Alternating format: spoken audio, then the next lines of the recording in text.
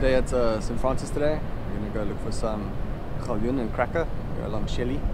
Have not been here since last winter. I'm very excited. I'm fishing alone today, so this is my fishing partner overslept, but he might join us a bit later. We had some fun fishing in J Bay the past few days. There was some massive zebras caught, some plenty blacktail and 1 or 2 Kabeljous. We lost some cracker. But yeah, something different for today. The sea's up, we've got a run of massive swell. So it's a good spot here at Shelly. Still very early in the season for the Kabeljous apparently, but there's a few around, so I'm sure we'll get something. Conditions look good and yeah, excited to see what the day brings.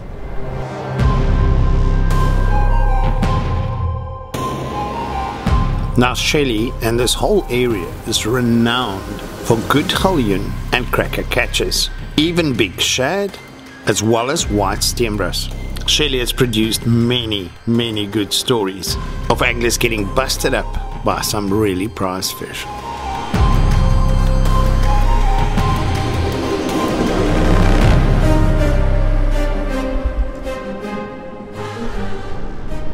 Some really nice proper frot redbait here. Cut it off the rocks early on in the week. It's been hanging in the tree for about 4 days, so hopefully the Shelly like it. I think I'm just going to start with a nice small piece for the morning. See if there's bites first. Get my cotton.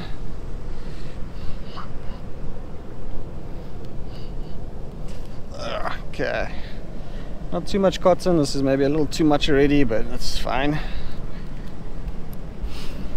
Just a nice small little, yeah, look at that stuff. Got a little 2-0 Kobu circle there. Yeah, I like the small little red baits. It works fine, but you can go quite big. I think this cast I'll start small, see if there's a bite or anything, and then next cast I'll sort of like make a bit of a bigger bait, see if we can't attract some fish. Yeah, put this one in and then get a cracker bait out.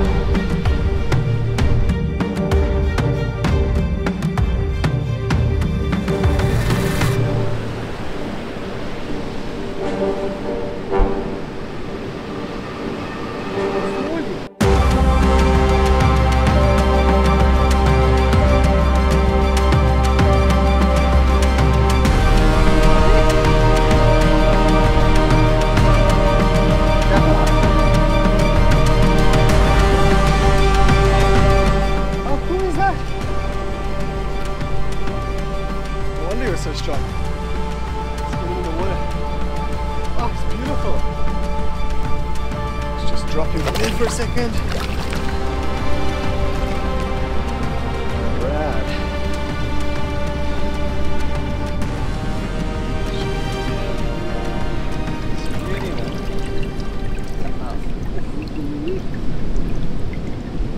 See the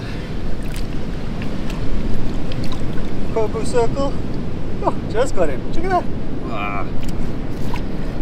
This baby cracker picked up the Kabeljous bait. Meantime, the cracker rod is out there with some lacquer armadillo, still waiting. But hey, first fish for the morning, so we'll take it. I think we'll tag this one. Let's get a measurement and see. Nice little start. Like a fun actually. So, I mean, it's a pretty small cracker, but check out that head. It's still such a hardy, solid fish. So what we're going to do is we're just going to get a measurement. There we go, on the nose. Go to the fork of the tail. Good. Pull him away. He goes back in the water. I love keeping a bucket like this with me when I fish in the rocks because you can catch a fish, you can take it easy, you can just revive a bit if you need, and you can take your time. Don't have to rush or anything. So see, yeah, cracker is 42, pretty much on the dot. It's a nice tagging size.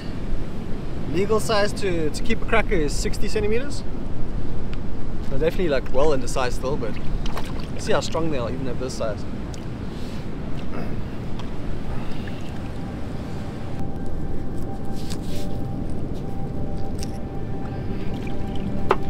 There we go.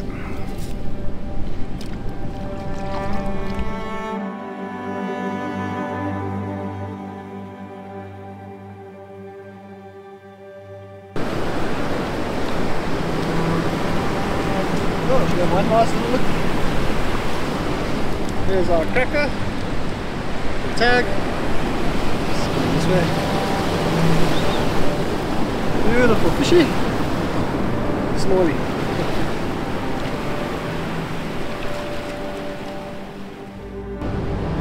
Cool, you can see we tagged that little cracker. It was 42 centimeters. Measured fairly accurately, got all the information, so we'll upload this to ORI, the Oceanic Research Institute of South Africa. And then if anyone else catches that cracker in future, we'll get to see where they caught it and how much it grew. So yeah, like a fun tagging then.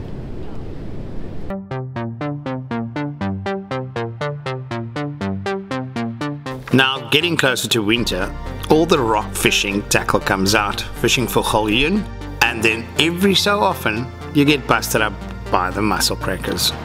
In this area we've learned to fish heavy gauge hooks for the galjoen in areas we know the mussel crackers are known to pop up.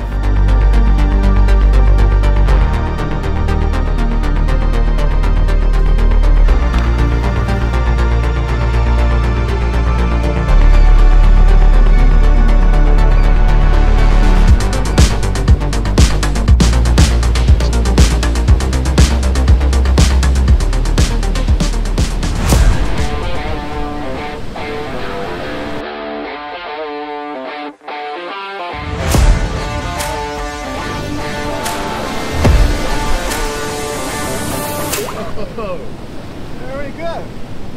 Target species. That's perfect. Let's go back there and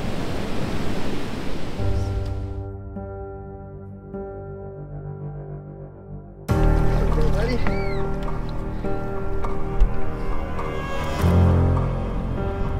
Oh. So small guy, but target species. We kind of got the conditions a bit wrong because it's dropping tide, usually like a more full push tide here, but at least we found one. So small guy, but really nice size. Took the bait like a... Oh, I love these fish. They're so cool. Makes it quite easily on the top. So yeah, lekker. There's dinner for me and my wife. We don't eat a lot of fish, so the smaller one's actually nicer for us.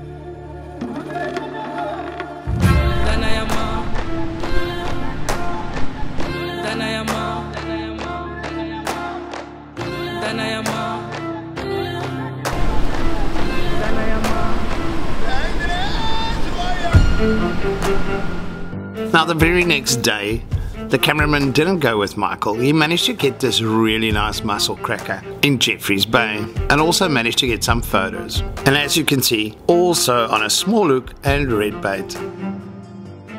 Next up, we're joining Daniel on one of his rock fishing excursions.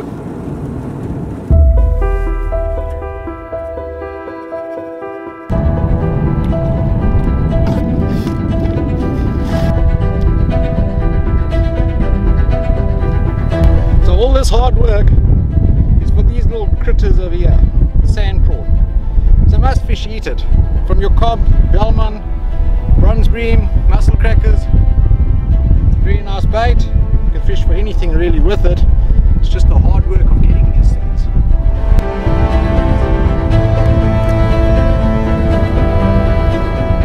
Yeah, got our limit. Let's go fishing.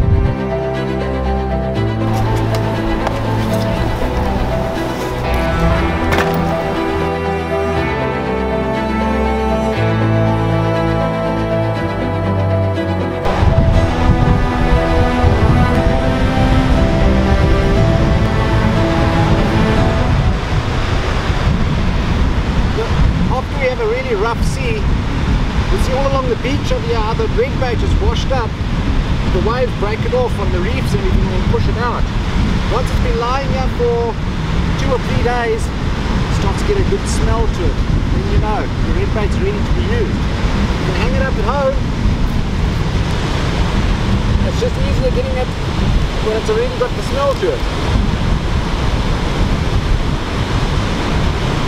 So you can see how it's not as firm as what it used to be when it's fresh. It's sort of a little different colour. It goes like a bluey grey colour to it.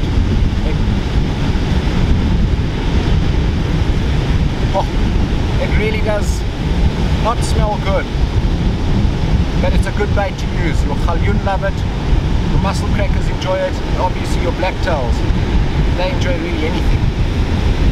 So once you've found your piece, sometimes you can push it and you'll see how it squirts water out.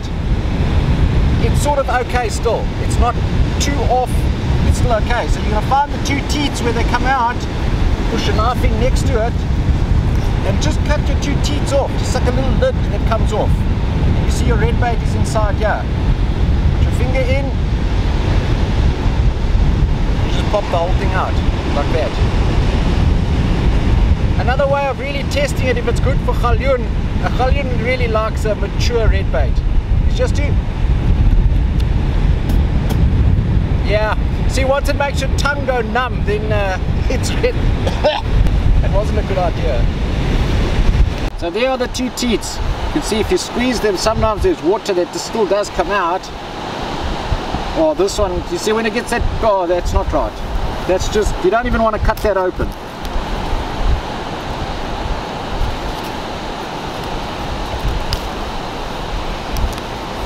So just behind the teats, you cut just the teats off, it's like a lid. And you just pop it out with your finger. Oh, that's nice and slimy.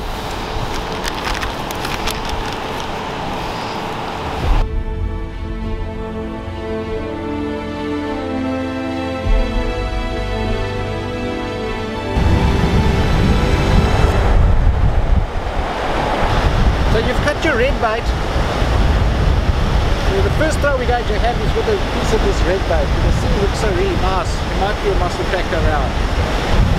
What I normally do is I just open him up a little bit, take your hook from the skin side of the red bait, put him in, and then put the skin on the inside and all the juiciness on the outside. Now, I've said it before as well, it's not the only way of doing it. Every guy that fishes might have his own way of doing it. This is the way I do it. I don't say it's the only way to do it. Practice it, find your own way, find your way that works for you. But as I say, I'm not saying that this is the way to do it, but it's normally the way when I throw a red bait, I'll put it on like this. And guys, not a lot of cotton. I see so many of the guys go fishing and they bind that bait closed with cotton. The most of your cotton goes up at the top where your line meets the hook. It's just to hold it so it doesn't bunch down and cover the point of the hook. On the front, it's just 1 or 2 turns. You want to keep that bait as natural looking as possible.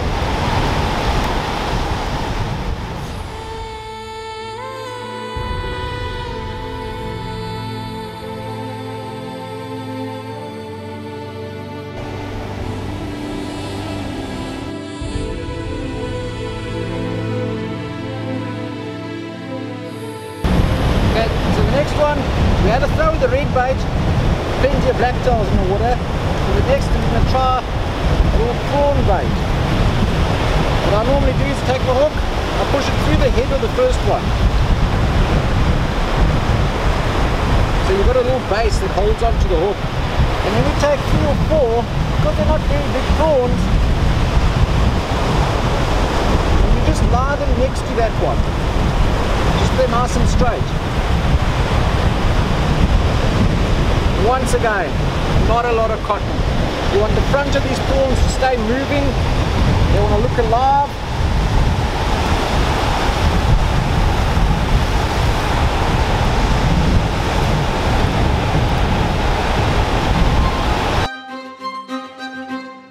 Loose. They're still moving around, gives it a bit of life. Let's go and give this one a try.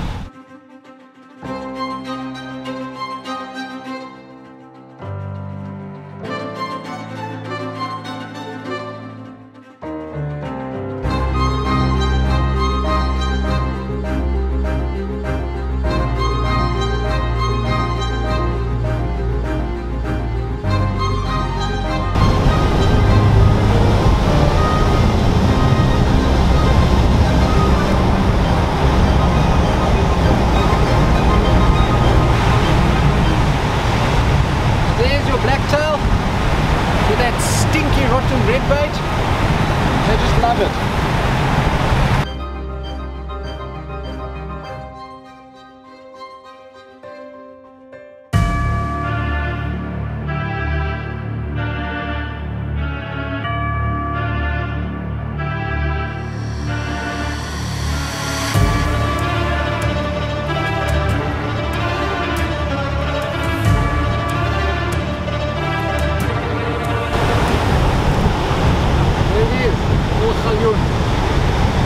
Right in the front, all foamy to the water, that's where they hang around.